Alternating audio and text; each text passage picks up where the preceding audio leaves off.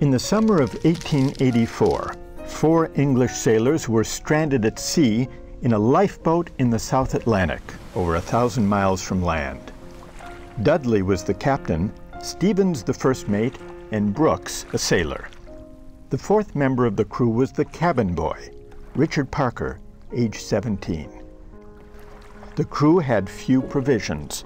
For the first 3 days, they ate a can of turnips. On the 4th day, they caught a turtle, which sustained them for a time. But soon they had no food, and for 8 days they ate nothing. By now, Parker, the cabin boy, was lying in the corner of the boat. He had drunk seawater and become ill. On the 19th day, Dudley, the captain, suggested drawing lots to determine who would die so that the others might live.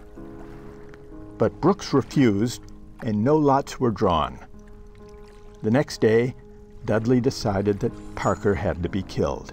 He offered a prayer, told the boy his time had come, and killed him with a penknife, stabbing him in the jugular vein.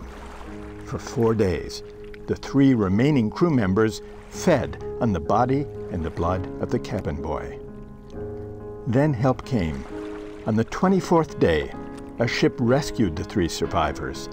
Upon their return to England, they were arrested and put on trial for murder.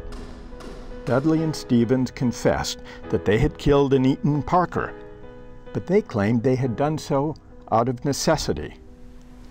Putting aside the question of law, how do you judge the morality of what they did? Would you say they acted immorally in killing and eating the cabin boy?